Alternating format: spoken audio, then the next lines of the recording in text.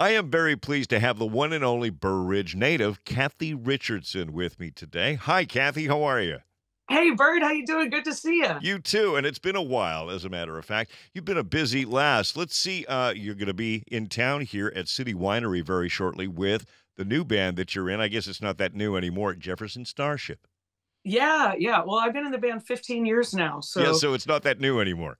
yeah, no, I figured out like recently that I've been in this band like more than half my career at this point. So it's pretty wild. Yeah, and I remember when you joined the band because I remember thinking that's a great move for CATHY Yeah. because you had done a bunch of stuff around town, including, and we'll get to this in a second, being Janis Joplin in a stage production. Talk Yeah. about diving in at the deep end.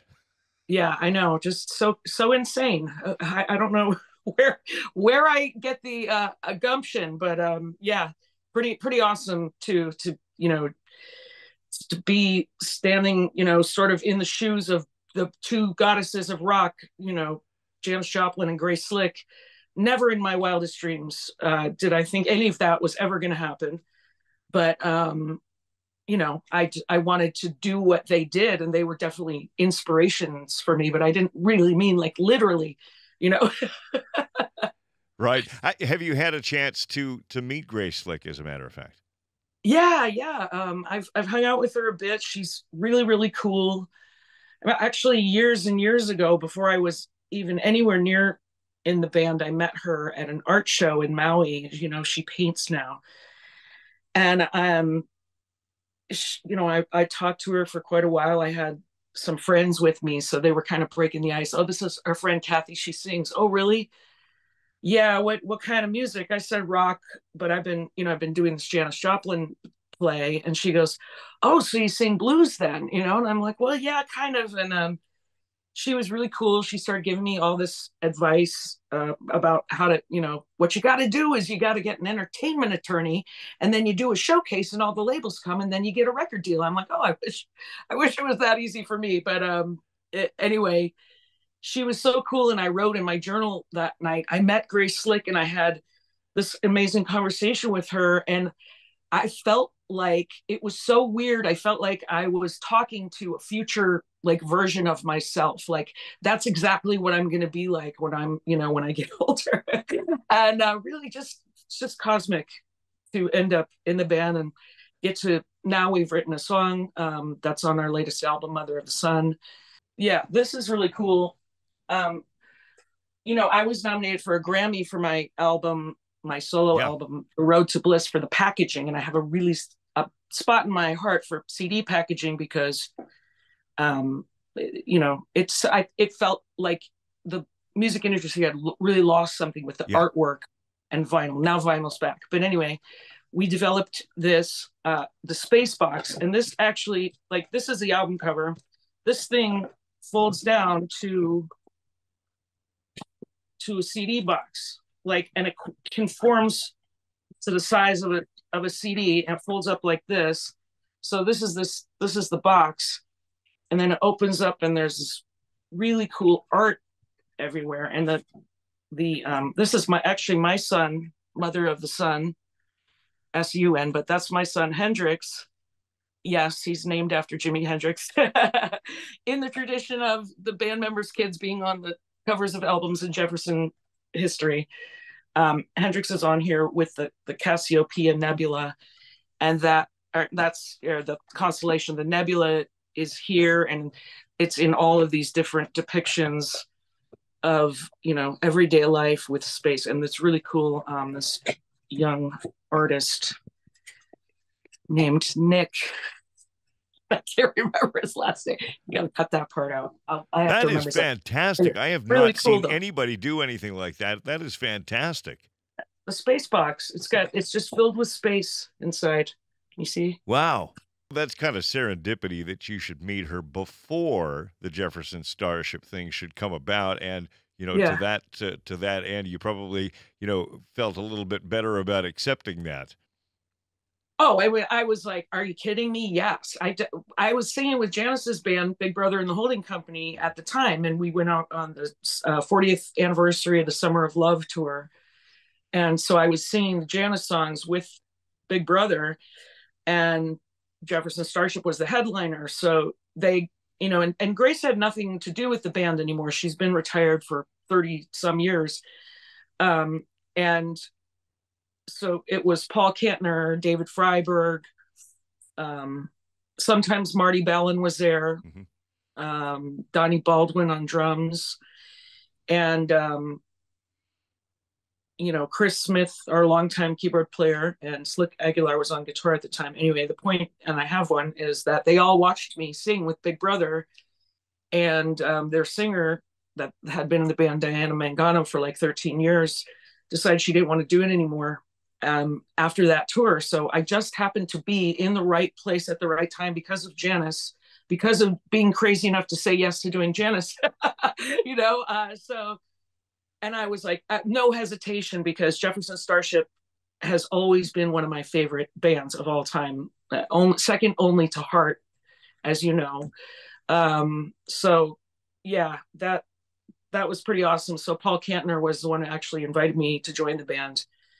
And he came to my apartment. I was living in San Francisco, and I got out a couple of guitars, and I got out my pile of vinyl. I've all the Airplane and Starship stuff on vinyl from when I was a kid, and but I only gave him one album to sign, and that was Blows Against the Empire, his solo album, which I did to just completely ingratiate myself to him.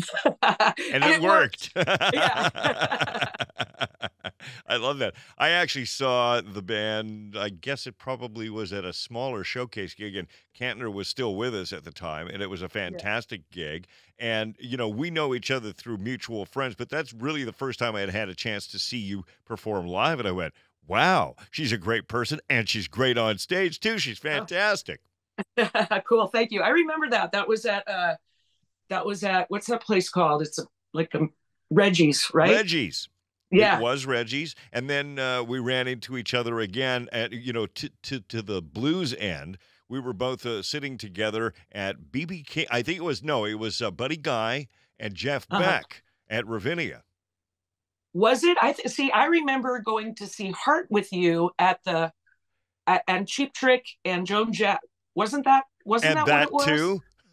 Yeah. We keep running into each other. That's the thing. Yes, we keep running into each other. But I do remember certainly, the blues and Buddy Guy and Jeff Beck. We saw that together, sat together because we have mutual friends and whatnot. So I'm very interested about, City Winery is a very intimate sort of setting. You've been there. You've done some gigging there. What can we expect from Jefferson Starship in that kind of setting? We're going to just do what we do. It's just in a smaller room, we love playing the small places and kind of doing little pop-up shows. Like this one was just at last minute. We were on a little bus run, and I was trying to book a show for myself at City Winery, and they said they didn't have the date I was looking for, but would I have any interest in this October 16th? And I was like, wow, that might actually work for Jefferson Starship. Let me get back to you. And so we made it happen. And I'm so excited because, obviously I love playing for the hometown crowd, and City Winery has been a home venue for me for many years with my own band. So it's fun to bring Jefferson Starship in there, and we're just going to blow the roof off the place, basically.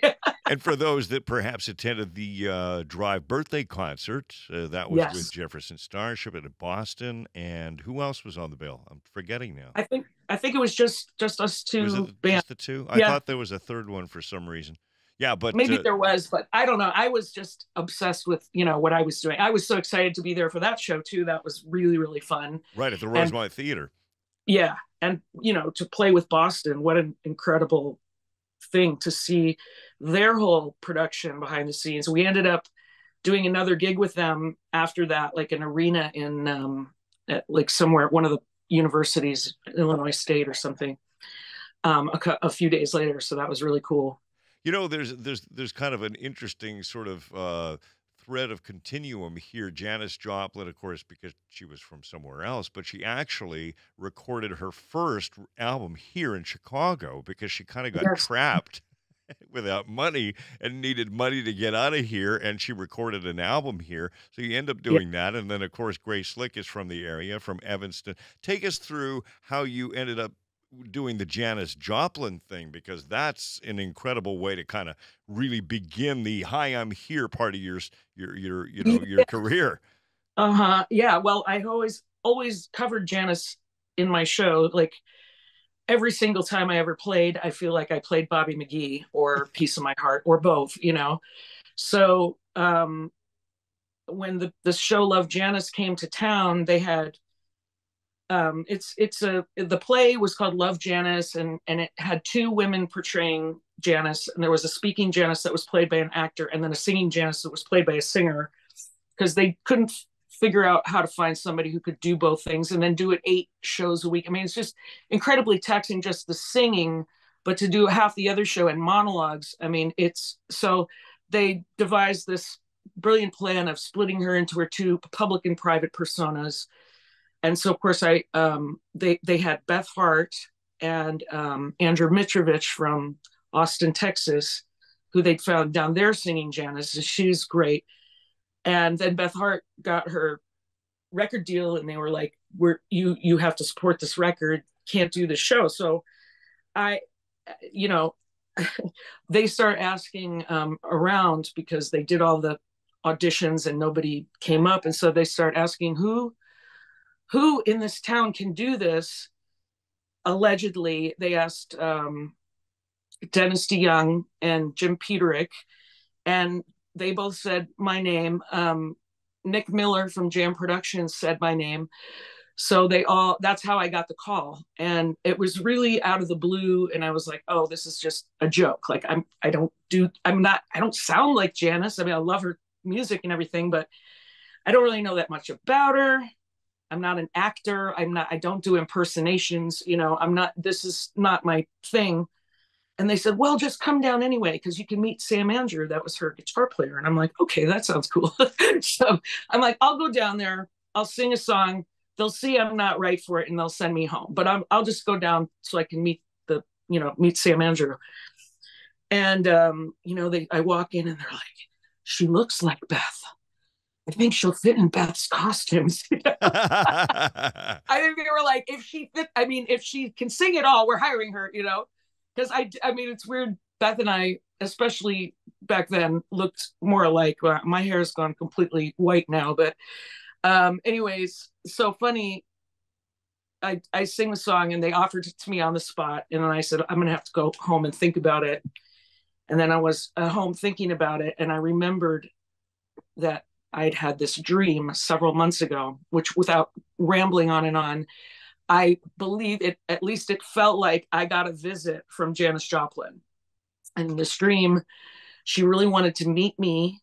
And I don't know, just the end result of this meeting was I was totally drawn to her. I absolutely loved her. I loved her. She was like a spirit. And I didn't want it to end. And she said, I have to go, but I want to tell you one more thing.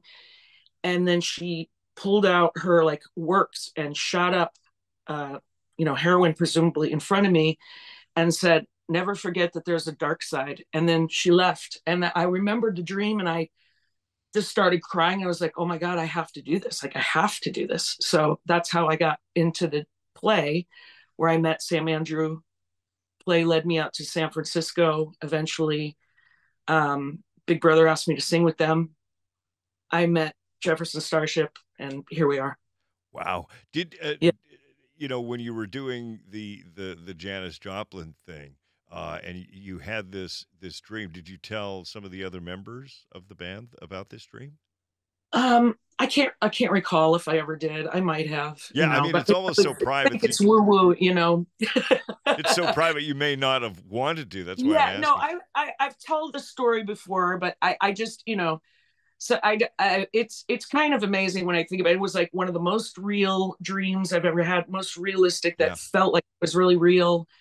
And it was so random and out of the blue. I just didn't even understand. It had no context in why this happened in my dream world, until later when the play came along, and I was so like sort of resistant to doing it.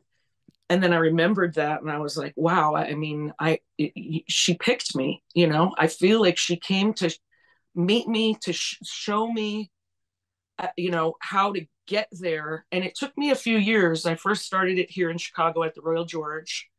Then we went out to Sag Harbor, New York, for a summer run. And that led to us going to New York City for the off-Broadway run, which went almost 2 years. But in the middle of that, 9/11 happened, which was a nightmare. And so I did end up getting in a really, really dark place at the end of it. And I felt like, to this point where I was like at the lowest I've ever felt the day I did my final show.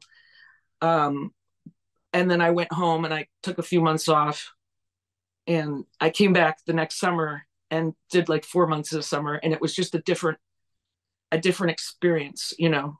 I wonder, And to some degree, you brought up the dream. I wonder if Janice was warning you about the dark side, and you did kind of experience it, and maybe what she had to say maybe helped you and guided you through that. Where don't fall down, just work through it, right?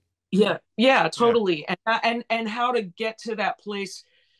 I mean, as a singer, to Hmm. get into that, tap into that emotion and make it come out through your voice. And I think that's what she did in such a singular way, more than anybody I could think of. The emotion and the pain in her voice was coming from a real place, you know. Do you think having to portray these strong female lead vocalists, and I mean strong in personality, I mean strong in voice too, Yeah. what kind of experience is there's some similarities going on there as far as having to portray them? I'm sure you have to dig deep and get lots of rest. Yeah, and I feel like Janice was just much harder for me vocally, because I had to jump through a lot of hoops to make that sound, Hmm. and really affect my voice in that way. And where Grace's voice is closer to my voice, my natural voice, with that clear cutting Hmm. belting thing. Although she had the super fast vibrato, which I don't have. But yeah, I think I absolutely, and I grew up worshiping Ann Wilson is my absolute hero. So all those years of trying to sound like Ann Wilson really helped me to try to sound like Janice and Grace. Although I don't go for a straight up impression either way, it's nice to give the audience something that feels familiar to grab onto, and still do it in my own way. But I also sing Mickey Thomas songs and I sing Marty Balin songs. So that's a whole other thing. Well, as somebody, for those that have not seen the show and you're thinking, well, I don't know, take it from somebody who has seen the show. And, I think I have a fairly good judgment scale here. This is fantastic. It is off the Richter scale. So you've got to see Kathy Richardson with Jefferson Starship, and you get the chance to see them at City Winery coming up on the 16th. And, of course, they'll be featuring some new stuff from their new album, and, of course, all the classics you know and love. And I really think you ought to go, because you're missing out if you don't go and see Kathy Yeah. Richardson and Jefferson Starship. Thank you so much. You're very Thanks. welcome. Just before we go, we always ask everybody for some funny stories, because I'm sure you've got plenty. First and foremost, last real job you had before you were able to give it up and go full time as a pro in the show business world, because we all had those jobs just before. Right. I think I was pretty much in the gas station business with my dad. I was doing all kinds of things. I fixed cars. I like did oil changes and tune-ups and tires and batteries and all that stuff. And then I was a cashier. Then I became a manager, and I hired and fired people. I went to the bank and I did the deposit. So I was in the gas station business. So, but are you a bit of a gearhead to this day? No, I can't. I mean, I love old cars, but I don't. The new cars, I couldn't even. I open my hood. I'm like, where's the engine? It's just like a block of metal in here. I don't understand any of this. Favorite You know. classic car? Oh, it's probably the cliche '57 Chevy or a '59 Cadillac. It's I'm got to with be you. pink I'm with you on and a those. convertible. And okay, and then one other question we like to ask everybody because everybody has a funny story. Mark Farner told me a story about somebody putting dance wax on the stage, and he likes to slide on his Yeah, knees, right, with the guitar, yeah, and didn't know that there was dance wax on the stage, so he started sliding and just kept sliding and slid right off the stage in yeah. London. I think it was at Hyde Park, he said, in front of tens and tens of thousands of people, and Oh my landed on God, his feet and just kept on with the show like he meant to do it. incredible! And It's like the saucer in Christmas Vacation yeah, any with the non-nutritive cereal varnish. any Uh, any funny stories from war stories that yeah, you I mean, have? I've certainly fallen. I this is pretty funny. We were playing BB King's in New York City, which is kind of a small club, and Hmm. Paul was there. David, Paul was still alive, and I had on these platform heels, and we were playing this, weird Paul thing that we never play anymore. It was like the Threshold of Fire or something. And I squat down at the front of the stage, and I'm like, right with my mic right in these guys' faces, and they're all like, "This guy's just filming me like this with his camera." And then I go to hit this note, and I stand up, and I'm like, ah! And I'm thinking, I am amazing. I am a golden god. And then kept, I just fell on my back, my legs straight up in the air. I knocked poor David into the drum set. I think he's still contused. It was really embarrassing, really embarrassing. And then And I somebody told that has that guy, on film. oh, I told the guy, you're giving me a copy of that, and then you're going to delete it. And he was so scared. He did, but I have it. It's pretty hilarious. Do you It's some like all of a sudden I'm there, and then I'm not, and then you just see my legs with the platform heels. Yeah, the Great Disappearing Act by Yeah, Kathy Richardson on stage. Thank you. Good night, folks. This is my dramatic exit. yeah, Just like that. And yeah. there's the legs and the shoes. That's hilarious. Kathy Richardson, Exit stage left. even. Thank you so much. It's been a great pleasure and great to see you. And best of luck and continued success with Jefferson Starship. It's been going for a while now. Thanks again. Yeah. Thanks so much, Byrd. You Take it bet. easy. See you soon.